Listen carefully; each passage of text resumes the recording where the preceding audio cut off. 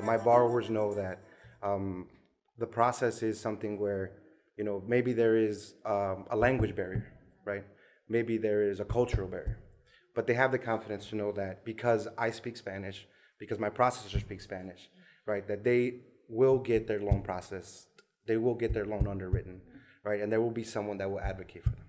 So now knowing that, it creates this feeling of, family, this feeling of cultural understanding that, this company does have your best interests at heart, because there are people who understand that, there are some obstacles that are going to come up, but together we're going to get through it, right?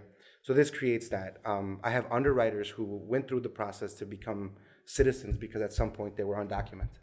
And we do loans for people who have ITIN numbers, right? And that's something that's great, because that's that's a segment of the market that's so underserved, right? We have the borrowers who, when DACA was still available, we were doing DACA loans. And then, even, when the administration said we're not doing, or DACA doesn't exist anymore, we fought tooth and nail to keep DACA alive, So we were a resource to this community, right? So this is something that, in our, organization, we take very seriously. Ben Slayton was the first African-American real estate agent when they said you couldn't be a realtor because you're African-American.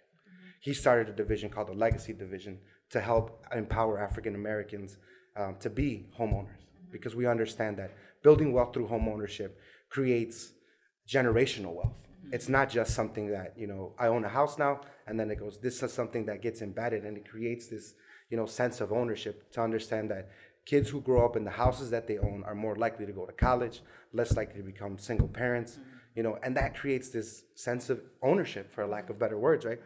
That's what I'm talking about when I tell you that, our organization has this commitment to what we're trying to accomplish, So that's what we're doing that's unique, I want our customers to walk in and know that, hey, we speak your language. We understand what you're going through, And there are these little cultural nuances that, make us laugh every day, right? Like, we tell people, where's your down payment? And they're like, oh, well, we have it. Well, where do you have it?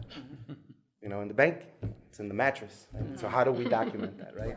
Or it's a community pool of money that comes up, right? And we have the capacity to document that money because it is a viable source, right? Yeah. So that cultural understanding is the reason why,